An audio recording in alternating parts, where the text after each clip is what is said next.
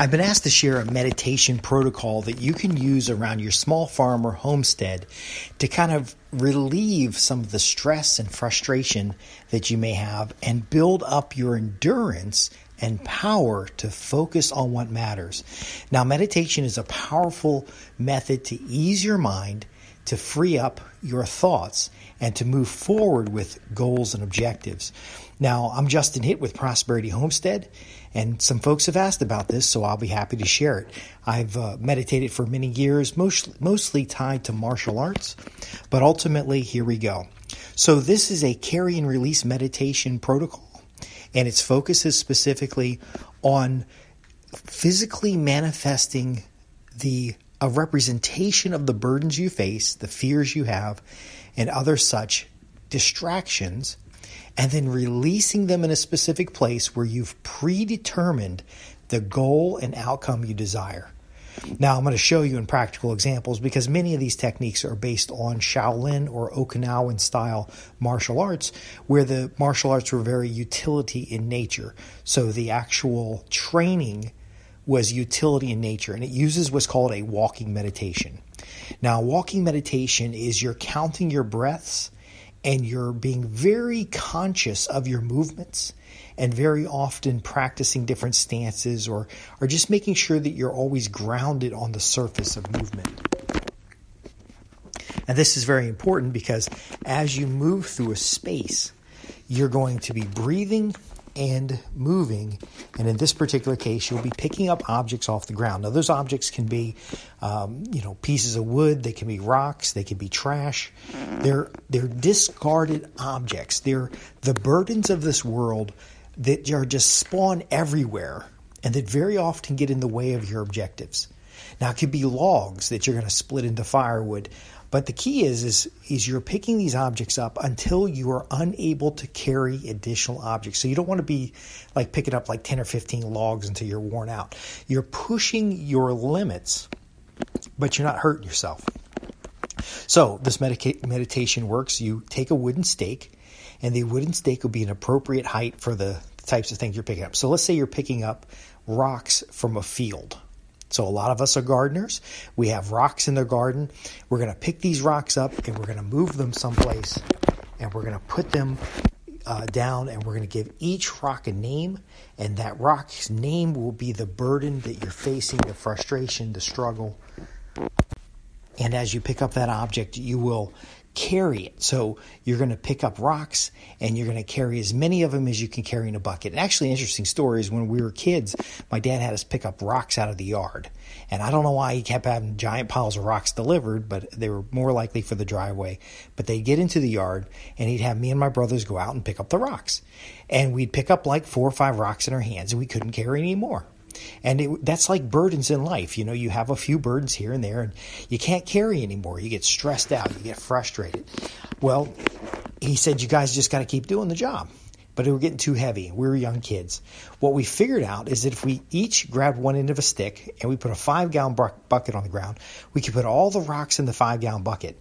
And then we could put that stick through the handle of the bucket. And together, we could carry those rocks to the rock pile and dump them in the rock pile. Now, in hindsight, they just get tracked back all over the place again. But ultimately, we started dumping them in holes in the driveway. We started dumping them in other places. So they were further from where we picked them up. And it was a way to learn cooperation. Now, this particular activity, this meditation protocol, which is focusing on a carry and release meditation, you're going to carry these rocks, whether you put them in a bag, you're going to put them in your hands, and you're going to carry them to where you put that stake in the ground. Now, that stake in the ground is going to have a tag on it, and it's probably going to be hip high. Because again, you don't want to have a small amount of burden that you're releasing. You want to release all the burdens you have. So you have a stake in the ground, and there's going to be a tag on the stake, and the tag is going to have your goal or objective on there, and it's a meaningful goal. It is a long-term goal. And I have a whole book on how you can determine what it is that you want, and this is one of the ways to remove the obstacles to get there. Now, I don't cover it in the book, of course, but it's a meditation protocol, and a lot of folks have been asking about it. So you pick up the rocks, you take them to the location, you set them down. Now, as you're setting these rocks down or these discarded objects, you are putting upon that object a fear, a frustration, an obstacle, whatever's keeping you from that goal and objective. So you read the goal and objective, and anything that comes into mind, which is the reason why you have not achieved that objective, you attach it to that rock. That rock is a physical object, so you're taking it from your mind, putting it on the rock, putting the rock on the pile. Now, again, you could be building a rock wall, you could be stacking firewood, whatever it is, you're deliberately taking the object from one place to another and then placing it there with your burden after you've completely, you've carried as much as you can. You're going to put that burden down. Now, you're not dropping the burden. You're not throwing it on the ground. You're not saying, devil behind me. You're stacking it, and you're putting it in its place. You're putting it around the thing that you desire, because sometimes the burdens we face are a reflection of where we are in life in relationship with our goals and objectives. So let's say you want to be able to run a marathon and you can barely walk up the steps. That distraction, that frustration, that fear is not having the health to run the whole marathon. But again, we're going to build the strength. You're going to say, look, I don't have the health right now, but I'm going to take action to build the strength. And you put that rock down on the ground. And then you go off and get another one, or you get another handful, or you get another bucketful. And you do this over and over again. Now, 30 minutes to an hour is just fine. You don't need to kill yourself doing this. But what you'll notice is that your ability to carry that burden gets better. So you'll be able to carry more rocks or whatever discarded object you're picking up. And as you put it down, even though the pile gets bigger, the stake with that tag on it, that objective, always stays above the burden. Now, let's say you're stacking these rocks, and I got a great example over at the Sustainable Homestead Institute where we have a kind of a rock tower, and this is part of the meditation that I'm doing when I'm over there, and I'm releasing those burdens. But what happens is as you get to the top of the stake, you see the manifestation of every fear, every concern is now put in its place.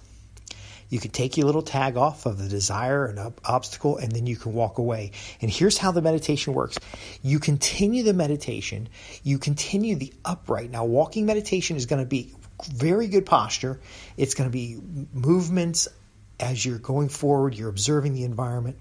You're setting down those burdens, and then you leave them behind. As you walk away from those burdens have no more power. They have no more value. They are essentially inanimate objects now, and your fear, your frustration has all faded away. So you are facing the fear, and you're progressing continually towards the goal. So the stake in the ground is your goal. It has your goal and objective on it. And as you move through your environment, you are picking up these burdens, just like in life. But you know what? At the end of each cycle, which could be a day, so your days are in cycles, and you release that burden. Now, sometimes you're going to pick up the same burden, and you don't need to be thinking about new obstacles and frustrations. But ultimately, you can start moving towards each of these rocks or discarded items are building blocks to reach your goal and objective. Because frankly, if you think about it, the frustrations that you have, the distractions, the obstacles, the things that are in your way are actually relatively few. And so once you get through those top of mind burdens, when you're picking up that rock, this is my family saying that I'm crazy for quitting that job in the city and going out in the country and starting my own farm. These are the people in town that think I'm dumb because I don't want to go out on the weekends and get drunk anymore. I want to focus on, and you're just setting them down.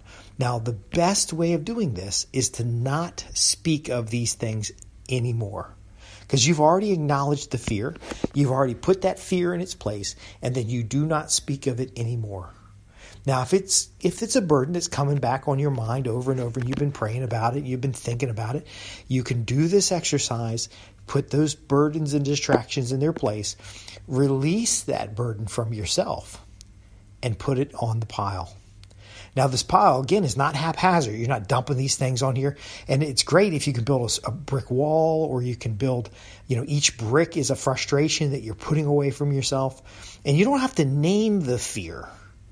You can just feel it leaving your body and the accomplishment of it being put in its place.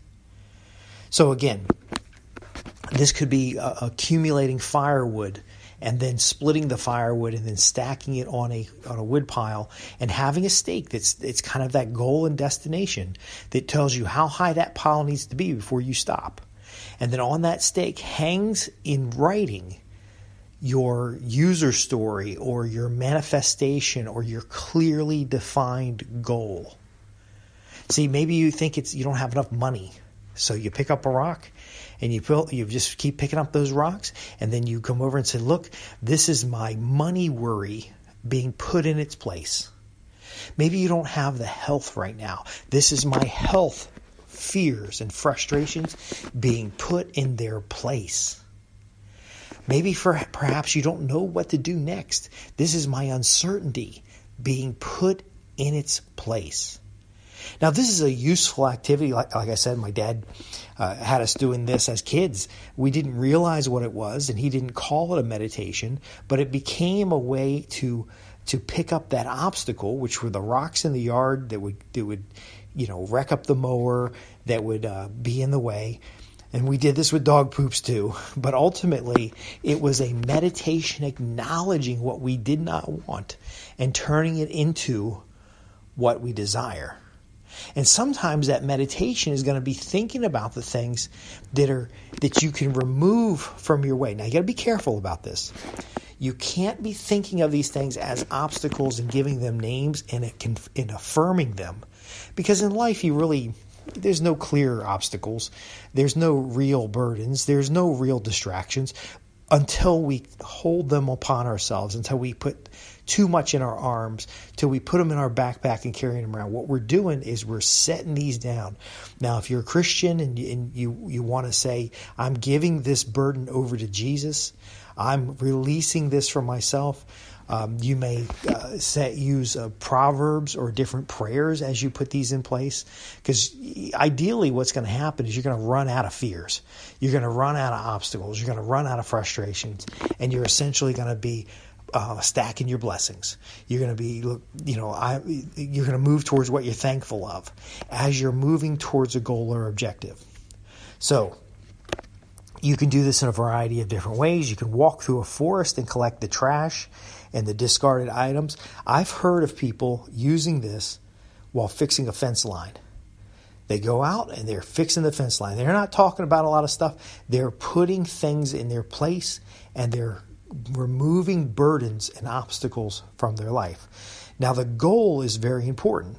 You want a manifestation or a result that is favorable and desirable, but meaningful over time.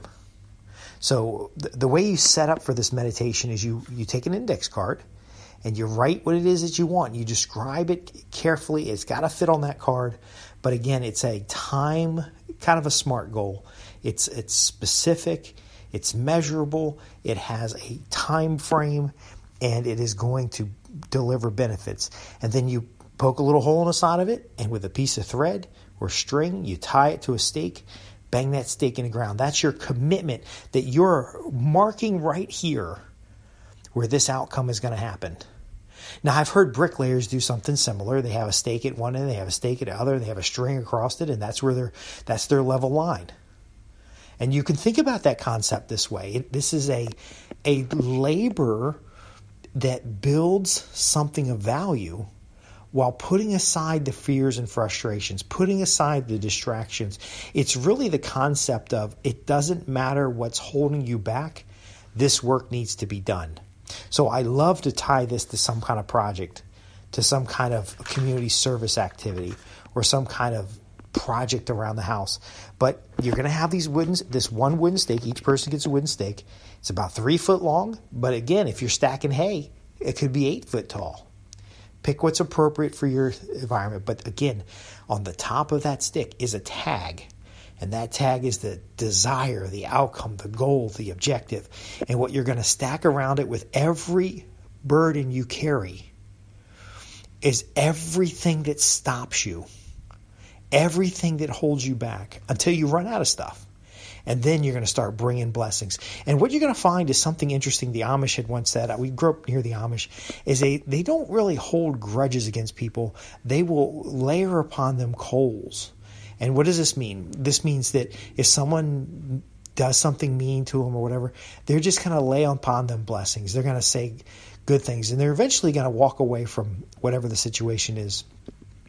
But they're putting upon that person the things that are neutral, the things that are worrisome, the things that are not their burden to carry.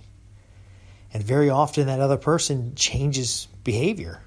Very often the other person does what they need to do, but the value to the Amish person, as it was explained to me, is that they don't carry those burdens around anymore. So again, we're picking a particular job. Maybe, again, it's rocks in a field. It could be sticks in a field. It could be a pile of logs. It could be cutting the grass. Every stroke of that grass, that cut, is the action you're going to take. Now, sometimes during these meditations, by the way, there are no thoughts. There's only action. This is very important.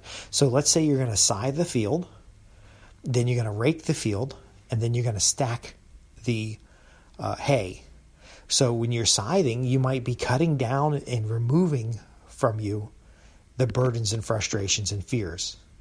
When you're raking the hay, you're organizing the concerns, the frustrations and fears. And then when you're stacking the hay, you're doing the same. But again, as you do this, you're basically putting those things that worry you in their place, and then you're moving on to the blessings. So I am very thankful that my blade is sharp and I make decisive decisions. That's scything the grass. I'm very thankful that the grass is dry and comfortable to move, but I'm going to challenge myself to make it uncomfortable by lifting a little bit more than I did last time. And then the stake in the ground where you're mounding the hay, hey, I'm going to stack this hay high, I'm going to stack this hay tall, just like my goals and aspirations. I'm moving towards the outcomes I desire. Can you see how this works? Now, this meditation protocol is easier to teach when it's situationally dependent. So again, if you're building a brick wall, if you're building a home, maybe you're carrying the timber frames in. This particular protocol, the carry and release, is more valuable if you do challenge your physical strength. So one of the things about a walking meditation is that we're bending our knees, we're relaxing, we're feeling the soil, we're moving through a space, and as you increase the weight that you carry, your body's going to function differently. And this is not about wearing yourself out. This is about building up the physical endurance, overcoming the mental challenges, and moving towards specific goals. Now, once you take that goal off that sheet, so let's say you're stacking rocks and you're at the top of your stake. You can put a little metal ring around it, so like a fence ring around it, so you can make a little rock tower. But once you're at the top and you take your tag off, again, the burden that you carried as you meditated, as you practiced your breathing, as you did this arduous duty, those burdens stay behind. You don't think about them anymore. You think only of your outcome and your goal and the blessings that build and make possible that outcome and goal. And in doing this, what happens is you start to transform your thinking to more of an opportunity thinking, more of a what can we do next? Yeah, there's a whole lot of bad stuff going on, and we got a full backpack full of burdens, but we're going to set down those burdens, we're going to put them in their place, and we're going to move towards what can we do to reach a specific goal and objective. So I've written this protocol up and included some other items. In fact, we have a meditation camp that certain people can be available if you're a member, if you're a private client. The meditation camp actually does this for about a half a day, and there's no talking, there's minimal tools. You're carrying the objects with your own hands because that's usually how burdens come. You don't want to share that burden with somebody else. You don't want to pick that rock up and hand it to somebody else and say, here, you take care of it. No, you're facing your fears, you're facing your challenges, you're facing your burdens, putting them in their place, which is near your goal and objective. Sometimes you got to grab that burden and bring it over and show it and say, like a dog that pooped on the carpet, take it over and show it and say, look, this is unacceptable. We need to put this in its place, and we need to move towards the desired outcome, the goal, the objective that you've written on this card. Now, not a lot's going to fit on that card. You can't write 5 objectives on that card. You can't write 10 objectives on that card. You write the one objective. Now, what makes this even more powerful is if the removing of a burden. Now, this is why I say you want to look for discarded objects. So this could be picking trash up out of the woods. This could be cleaning a room and putting every object in its place. Because when you look at the result, you're going to see the discarded objects, the low value objects now in a more valuable position or in a better environment. Again, that's why it's so important. It's splitting wood, it's stacking wood, it's carrying materials, and it's a meditation that you do on a regular basis that really helps you grow physically, and it also helps you grow mentally, because you're going to, again, you will run out of the obstacles. And if you start finding you're repeating the obstacles, you got to let that stuff go. If this is the 3rd time you brought a rock up to the pile and you're like, I don't have the money to do what I want to do, and I'm putting this in its place so that I can have the money, and you said it twice, you need to be talking about the blessings you do have. Well, what if you have some wisdom so that you don't need the money? What if you have some friends so you can cooperate together so that you can achieve cooperatively without having a need for all the money that was originally needed if just one person does it? Can you see how valuable this is? Once you walk away from these fears, these distractions, these things, they are neutral. They are discarded items. And they've been left behind to fade. Now, again, if you built a beautiful stone wall or you put the foundation in the house, you have not only discarded the fears, but you've transformed them into moving towards your goal, moving towards your objective. Can you see how powerful this is? You're always taking away your outcome. You're always taking away the goal. Now, again, if you just want to make the goal to split the firewood and put it in a stack, that stick kind of tells you how much time you need to spend. And today, if it takes you an hour to get to the height of the stick, which is maybe 3 foot tall, and tomorrow you can see tomorrow if you can get another 3 feet in less time. It's about continual improvement. It's about optimization. And it is a meditation that works quite well with children, young adults, and people of any age, because it's about putting your fears in their place and manifesting for yourself a clear and specific outcome. I'm Justin Hitt with Prosperity Homestead. If you're interested in these kinds of things, we do have from time to time nature walks and meditation camps where you can come and learn how to settle your mind. I know a lot of folks have all these distractions online and they have these excuses and reasons why they haven't got their homestead or their small farm where it needs to be.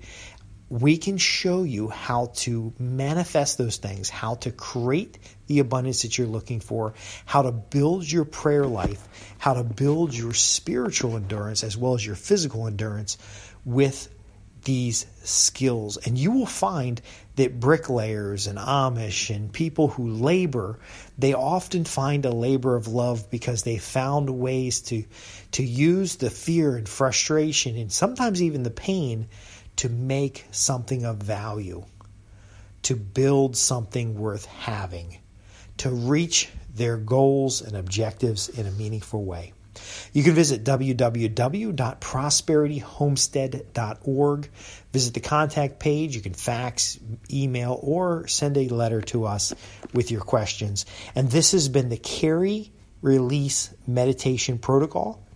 And we have a number of protocols that are available, including like sleep meditations and such. If that's something of interest to you, please let me know. Otherwise, we'll continue with the homesteading and the gardening and the land management videos and such.